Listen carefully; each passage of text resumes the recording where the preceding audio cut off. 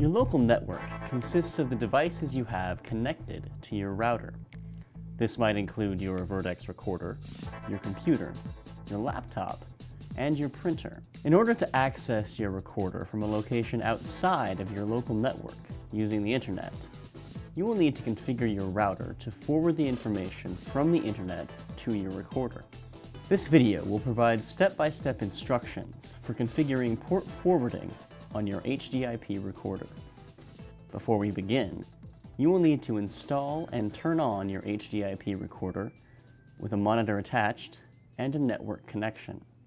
First, you must configure your router.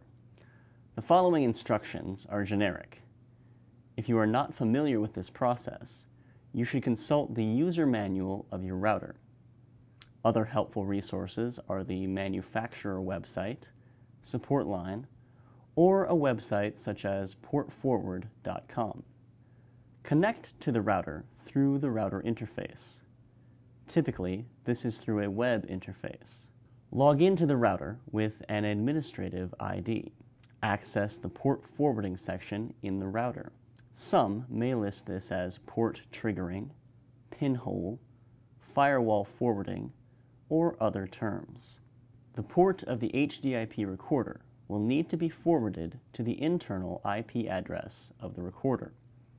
The default port for the HDIP system is 80. Once the router has been configured, we are now ready to configure port forwarding on the HDIP recorder. Make sure the recorder is connected and turned on. We will first need to switch your recorder to Advanced Setup Mode. To do this, right-click the live screen and click Menu.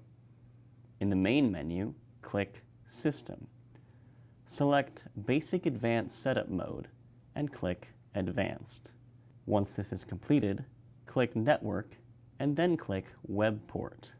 Verify that the port designated on your recorder is the same as the port you have chosen on your router. The default port is 80. To change the web port, click Num and type your desired port number. This number must be the same as the port configured on your router for remote access to function. Click OK to save your changes.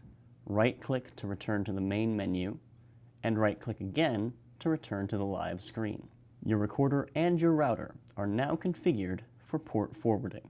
For more information on how to access your recorder using the internet, please see the user manual or the Remote Access Quick Start Guide included in the packaging for your recorder. If you have questions or run into problems, please use the support section of the website or call for technical support at 1-855-2-AvertX.